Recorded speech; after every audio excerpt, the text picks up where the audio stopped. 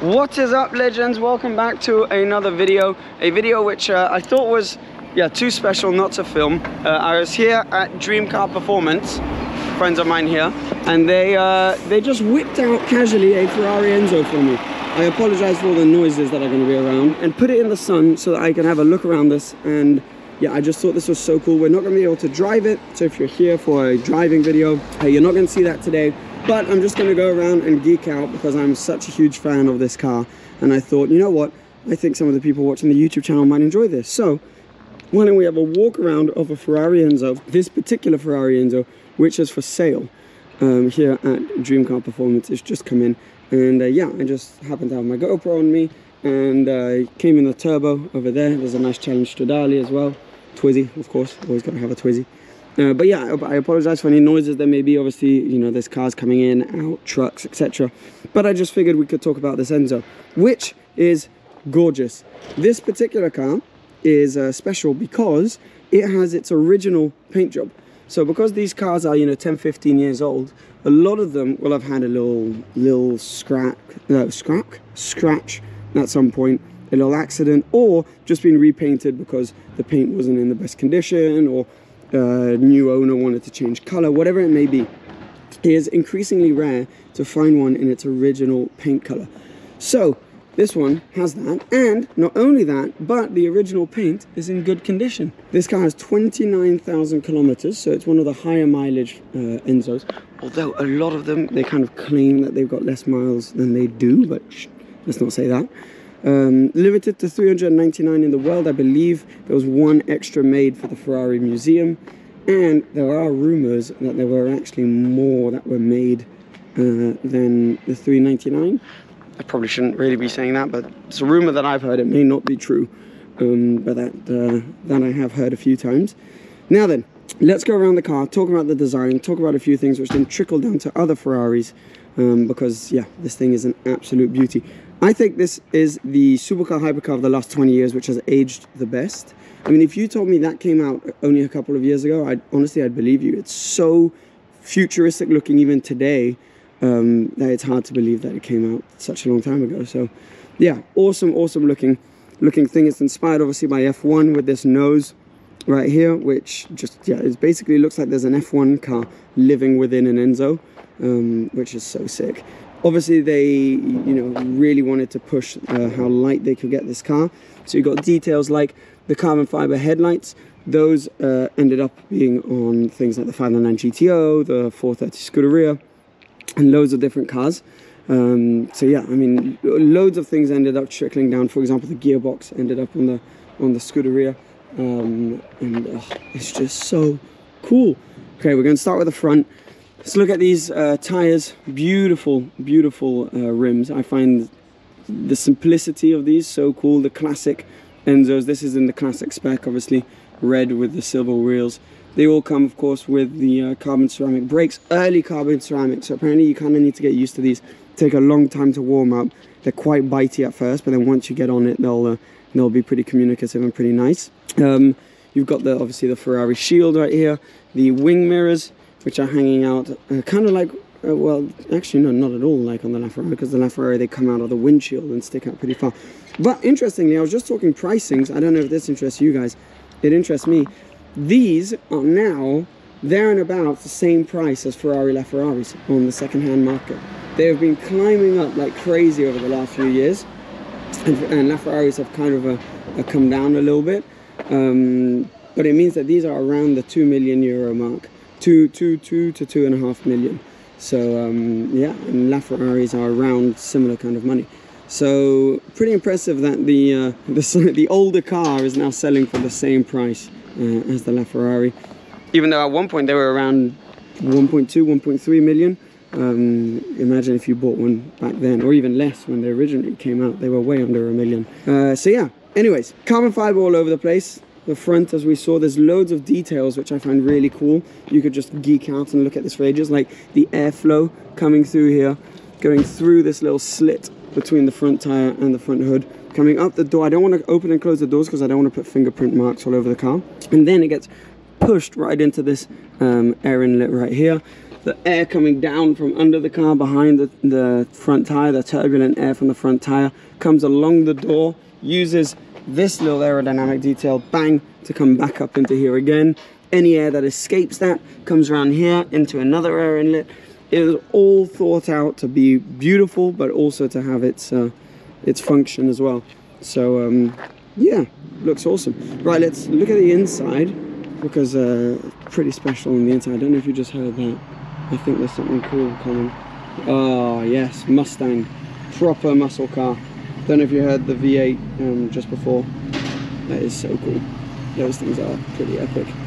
Anyways, what do we have? We've got a fully carbon monocoque basically. Look at this, all carbon all around the car. This really thin carbon, which they've changed. I feel like it's changed over the years, because on the Scud it's similar to this, but when you get into a Pista it's a completely different weave.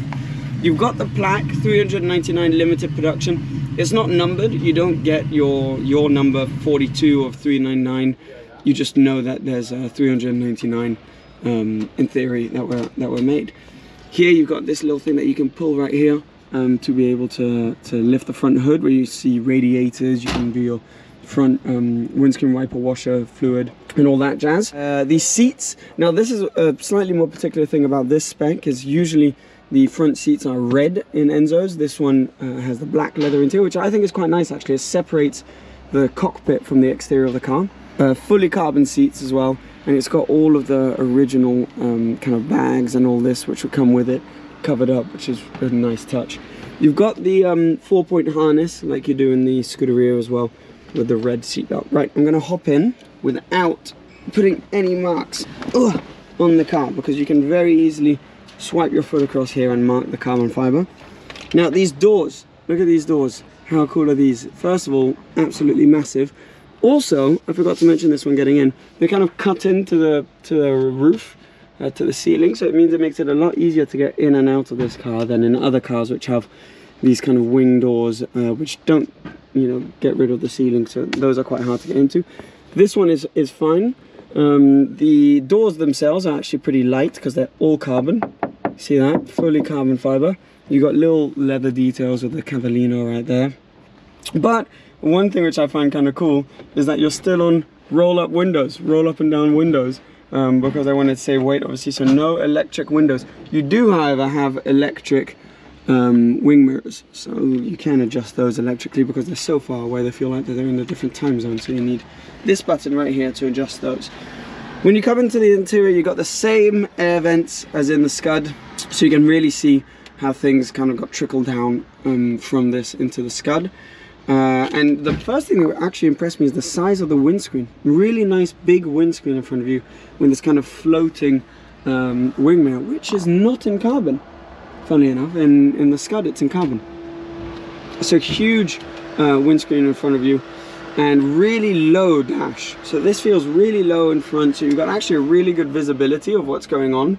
And because of the wing mirrors coming up like right there, you've got a good sense of how wide the car is, which is it's very wide. Then you've got the first kind of installment of Ferrari's steering wheel controls everything theory. So indicators on the steering wheel, different driving modes, your front lift right here, reverse button even, ASI, I think that's switching traction off, race mode, all that jazz. They hadn't yet put your lights, which are here, and your windscreen wiper controls on the steering wheel. They've still got them in stalks, but with these weird, I don't know, I've never seen this before, but these weird kind of flaps which you touch to switch on and off the lights.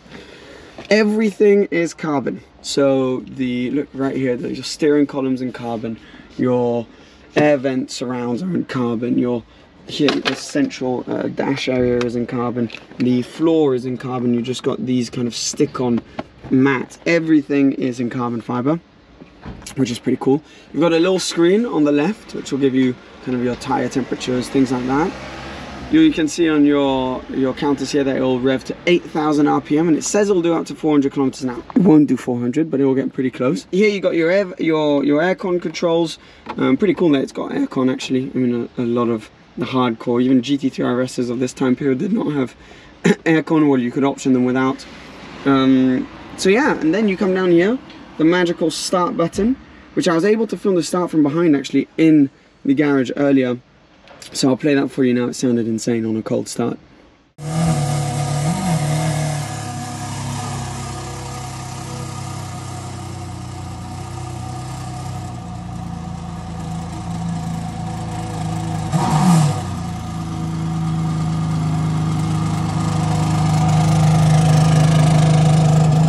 How cool does that sound? It's also obviously got the stock exhaust, because a lot of these will have exhaust changed specifically from a company called Tubi, and then they sound a lot louder, but for collectors it's good to have the stock exhaust. You got your hazards, you got your light controls, as I mentioned, your electric wing mirror controls. This is cool, Enzo Ferrari's signature on a plaque in the middle right there. This is to control the seats. And then you got a little bit of storage. You don't really have a center cubby hole. You don't have a glove box. You just got this. This is all the storage you get, basically. And then a tiny bit behind the seats, but that's taken up by the original Ferrari bags. And you can see behind you that insane engine. Little fun things like, look at the size of these leather what do you call those? Anyways, you know, you get what I'm saying. Right, out we go. How cool does this look? So sick. You come onto these massive rear tires. Don't know if you can see if I get the camera down there how wide those are. Absolutely massive. We then got obviously the carbon ceramic Brembo brakes around back. It's pretty sporty compound as well on these tires. And then you can see those aerodynamic details being continued. So the air getting filtered again through here. Another little vent which will, you know, help evacuate some of the warm air. And then back here, I think it looks so cool, but it's also got its function. So first of all, you got the quad exhausts, which as I mentioned are the stock exhausts on this model. But you got the 4 lights, which again, you ended up on the 430, on the Scuderia and things like that. And this huge F1 inspired carbon, I don't know if you can see the weave there, carbon rear diffuser, which is massive, but just looks epic and adds a whole dynamic to the rear of the car. You can see through the mesh a little bit that there's the gearbox right there as well. The mesh I think looks awesome because you can see the exhaust, you can see the gearbox, and then above here, look at that. You can see the massive 600 plus horsepower naturally aspirated V12, which is just so beautiful in there. It's also, funny enough, it's slightly lopsided, slightly to the side. I don't know if you noticed that, but I've always thought that was kind of funny on Enzo's. And yeah, one thing that's really cool is A, you can see everything through this mesh, but also it's letting out a lot of hot air from the rear of the car, which is pretty epic. And yeah, I just think it looks so cool. Look how wide it is as well. And this spec with the black interior, with the red paint, with the silver wheels, it just looks so sick. Yeah, pretty epic. I think what we're going to try and do is open up the engine so that then we can see the V12 behind here, which I believe you do here, but I'll let them do that. Look at this. Beautiful. We've just put the engine up. Champion right here. I clicked on time lapse instead of filming when we opened the hood. But you can maybe see that this stick basically here is yeah, it's not a hydraulic system, because a hydraulic system weighs a ton. This is just a simple system, holds the thing up just the same and weighs a bunch less. Everything's in carbon and nothing's hidden. How cool is that? And also look at the condition of the exhaust, for example, right there. And then the V12, you can see all carbon fiber. Just for comparison, look at what you can see on normal cars and on 911s. That's all you get to see. It was better before, wasn't it? Look at this. Absolute beauty. But yeah, anyways, that's that. I thought I would just film this video quickly for you. Let me know if these kinds of videos with like crazy cars, where even if we can't drive them, we still do a walk around, etc., if that's of interest to you, or if you only want to see videos where we can drive the cars and things like that. So let me know. I'd be interested. I just came here to see this car, feel like a kid again. I remember car spotting back in the day, and when seeing an Enzo was like the highlight of your month.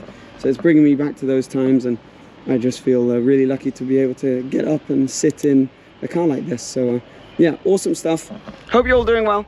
I'm gonna end the video here, but subscribe if you haven't already, and I'll see you very soon. Cheers. Bye bye.